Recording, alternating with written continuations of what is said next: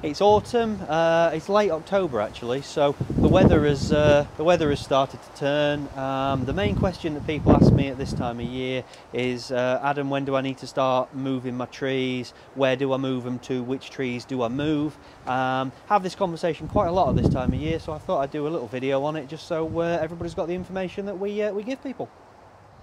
Okay, so first things first then, right?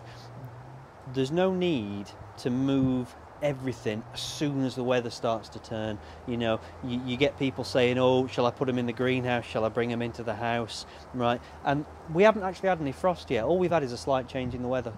So any tropical plants that you've got outside, they do need to move now, because a single frost is going to damage those things. So by the tropicals, I'm thinking about Ficuses, I'm thinking about probably Sageretias, I'm thinking Serissas, I'm thinking Carmonas, I'm thinking Premnas, those sorts of things. There's a whole big bunch of them as well, but basically do a bit of research. If you've got a tropical tree, you don't want it to get a single frost, so now is the time to move it for sure.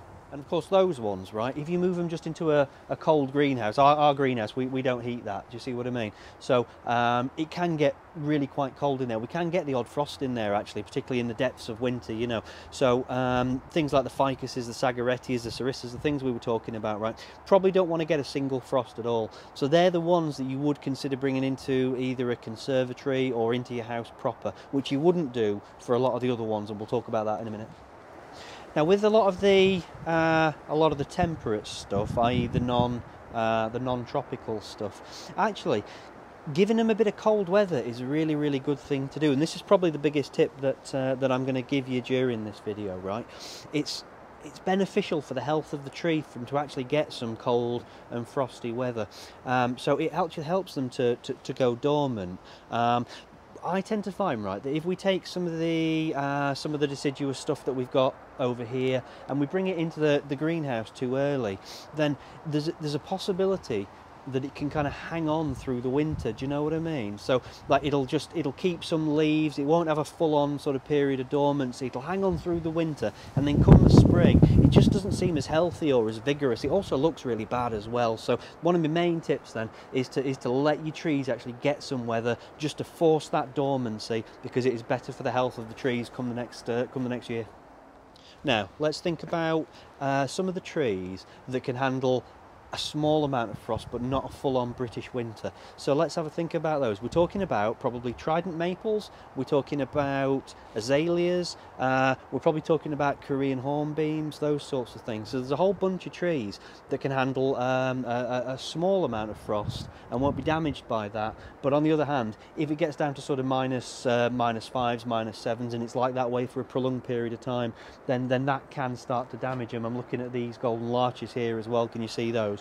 So yeah, they'll want a little bit of frost just to force them into dormancy, but then they'll go into the cold greenhouse. So do keep an eye on those, because you can leave them out at the moment. You can leave them out in November, probably December, but when we get the real cold that tends to come in January and February, then it's a really good idea then to move them into the greenhouse. And actually, regarding the greenhouse, while we're thinking about that, right, when we say move them and protect them, it's not generally a great idea to bring them into a house, you know, because straight away you're going from kind of cold temperatures up to really quite warm temperatures, and that can cause the trees to either dry out and be damaged by the dry heat of your house, or it can cause them to wake up in the middle of winter. You know, both things are certainly possible. So the best locations really for the winter storage then are going to be a cold greenhouse with a deciduous stuff, possibly a shed or a garage, you know, but tend not to bring them into the house unless you've got a really cool room in your house where you know the central heating's not banging out and it's going to cause any problems. And that brings us on to the main body of the trees now. So we're talking about all your native British stuff. We're talking about your Japanese maples. We're talking about your pines and your junipers, your cotoneasters, your larches. You know, all of that sort of stuff is really quite robust. It's more robust than you would necessarily think, particularly if you're a beginner. You know, so with that sort of thing, we're kind of thinking about temperatures of maybe down to -5, -7, that sort of level. You know, and probably lower than that, to be fair. You You know, I think when you start to get down to -8s, -10s, it is time to consider moving a larger amount of stuff. But I think if you're just hovering about the zeros or down into the low single digits, I really wouldn't worry as much as you might do when you're a beginner. I think when you've got the experience under your belt, you'll be much more confident with these things. Now, so far, we've only really talked about minimum temperature. So we sort of just said then, okay, so maybe a Trident maple starts to get damaged at about -5, that sort of thing, whereas maybe a Japanese maple is frost hardy down to -10. But there's more to it than that, actually, because it's not just about the actual low temperature.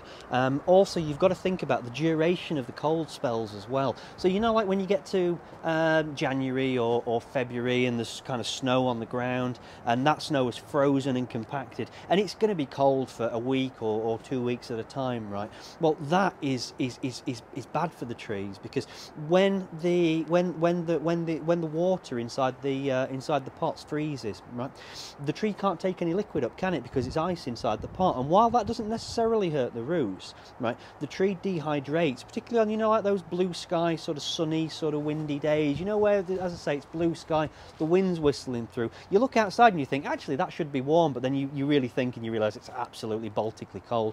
Well, if you're into that kind of territory for a prolonged period of time, then, as I say, it can be the dehydration that damages things, and therefore, even if the temperature isn't sort of ridiculously low, it does make sense to move things, you know.